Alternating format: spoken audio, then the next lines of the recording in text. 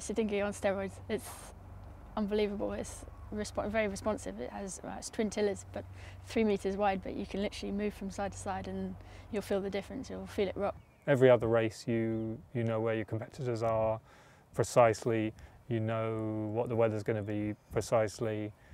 You can talk to people on land if you're feeling uncertain or there's a problem on the boat. But on this race, the Mini Transat, it's much tougher psychologically. The Mini Transat for offshore sailing, I think, is a rite of passage, really.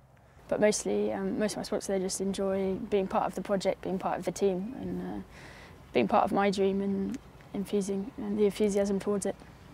And to get new talent into offshore yacht racing, it wouldn't happen without someone sponsoring it to start it off. So I think it's critical to sort of help people at a early stage, at a young stage, and it's not that expensive to do it, and you could find a star.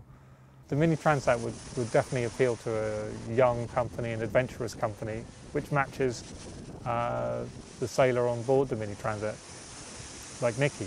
Back to basics, I quite like the adventure of it. I mean, as a kid, I was always excited. Camping in the garden and doing that things. It's kind of bringing the excitement back, and I love it.